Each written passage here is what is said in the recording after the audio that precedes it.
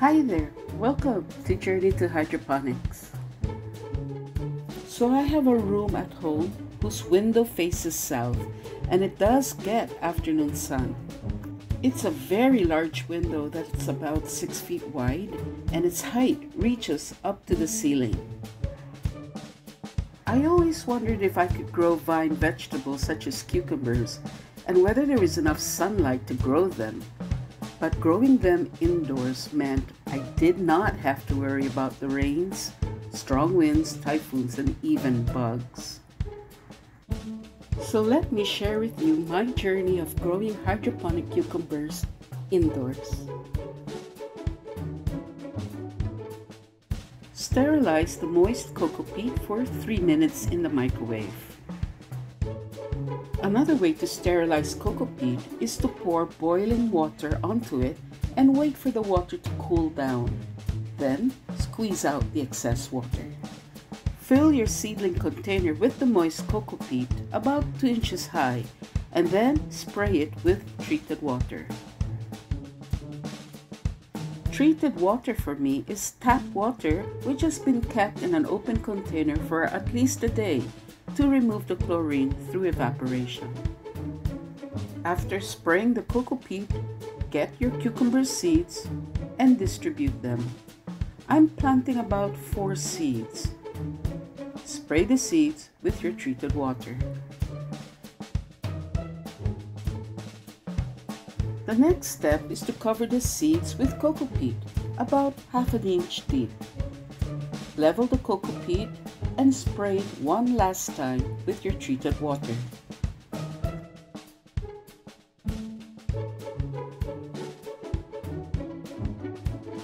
I usually place a plastic cover on top of the coco peat to help retain its moisture. And I also place weights such as these mini sandbags so that the seeds are pressed onto the moist coco peat. Finally, I place the seedling container inside a box so that the seeds can germinate in darkness. My cucumber seeds began to sprout on the 4th day. Well, it probably began to sprout on the 3rd day, as you can see, but I forgot to check on them. Anyway, take out the plastic cover and expose the seedling container under LED lights. The lights I'm using are T8 LED tube lights that are about 18 kilowatts. They are the daylight type that give out over 2000 lumen and over 5000 Kelvin. Bottom feed the seedlings with treated water, ensuring that the coco peat remains moist for the roots. On day 8, the 3rd leaf began to appear and the seedling was outgrowing the container, so I had to transplant each seedling to its own container.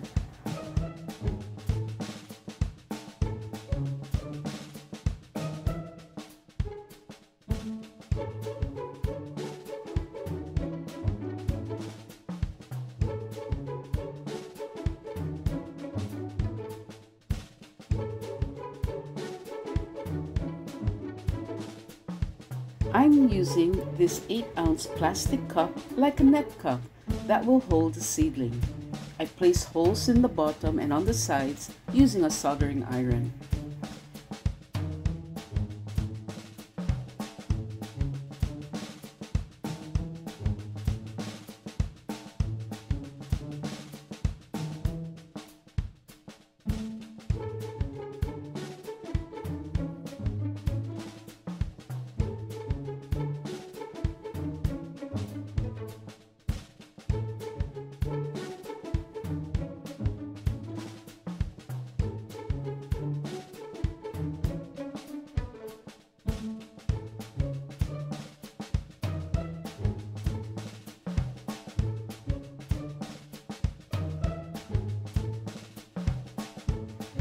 I will be recycling this 2-liter juice container as a temporary container to hold the nutrient solution. This is the blue line mark I made and ensures that the level of the nutrient solution will touch the coco peat to keep it moist for the roots. You will notice that the container is also wrapped with aluminum foil to prevent outside light from passing through and growing algae inside. The nutrient solution I'm using is a brand called Master Blend. This is the formula I used, and I kept the pH level at 6.2.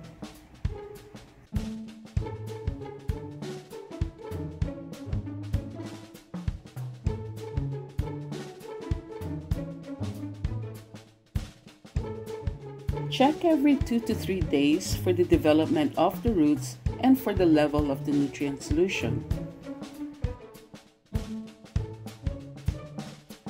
When the roots are longer, then you can level the nutrient solution up to 2 inches below the cup.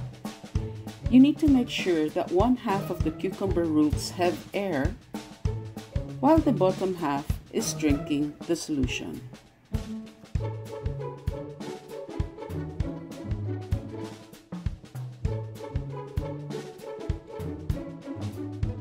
On day 28, you can see that the roots are overgrowing this temporary container, so I had to replace it with a larger one.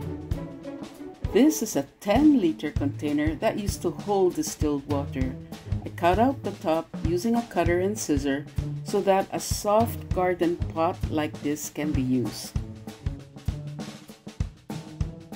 I made a hole in the bottom. This is where I will place the 8-ounce seedling cup in the center, and its roots will be positioned to fall down.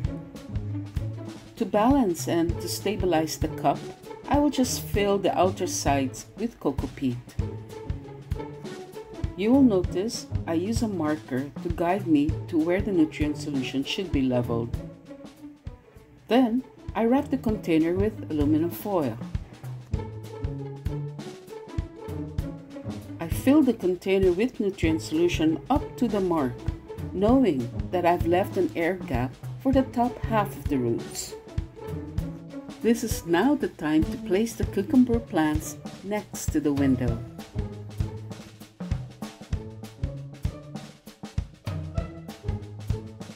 As the cucumber vine gets longer, you will need to support it.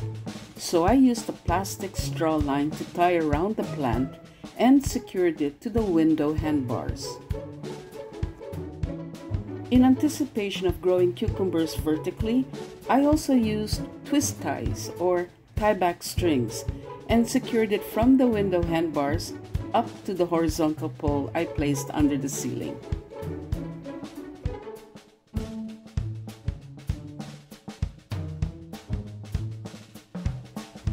On day 42, flowers began to appear. Now, the flowers are male flowers at the start, and there are plenty of it. You can tell they are male flowers by the size of the stem, which are quite thin.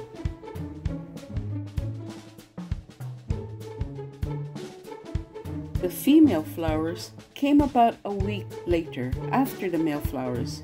You can now tell the difference between the female flowers and the male flowers because the female stems are thicker.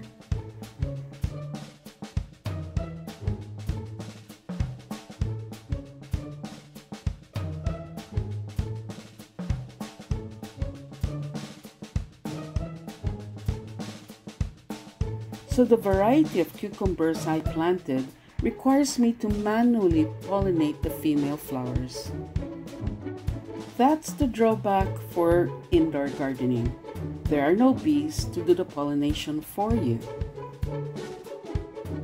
Of course, you can always plant the parthenocarpic variety of cucumbers, which don't require pollination, but I couldn't find any in my area. Oh well. So every morning before I head to work, I look for female flowers that have opened up. Then I take a male flower and remove the petals to expose the base.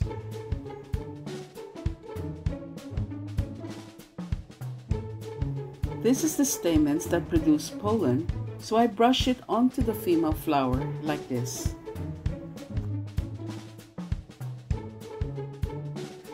The female flower will close in about 2 days, and if pollinated successfully, you will see a tiny cucumber growing in a few days.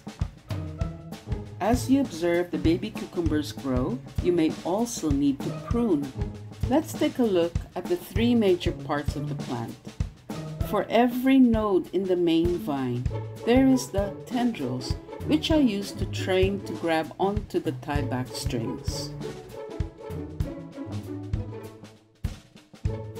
Then there's the male or female flower, followed by its sun leaf. The baby cucumber needs this sun leaf, so don't cut it.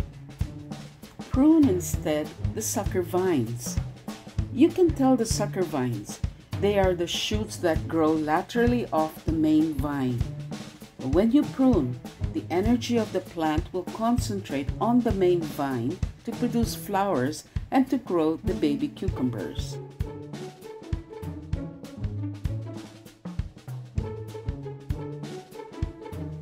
And don't forget to check the level of the nutrient solution.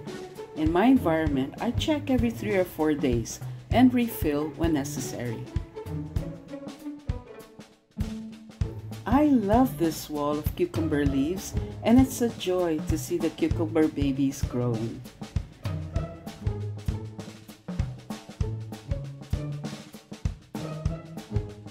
I harvest the cucumbers when they reach 6 to 7 inches long.